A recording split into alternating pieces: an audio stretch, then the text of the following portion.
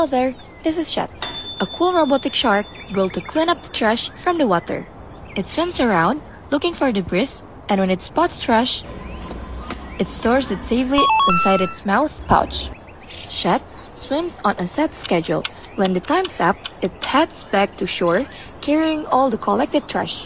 Then, the cleanup teams takes over, picking up the waste, sorting it, and making sure it's handled properly.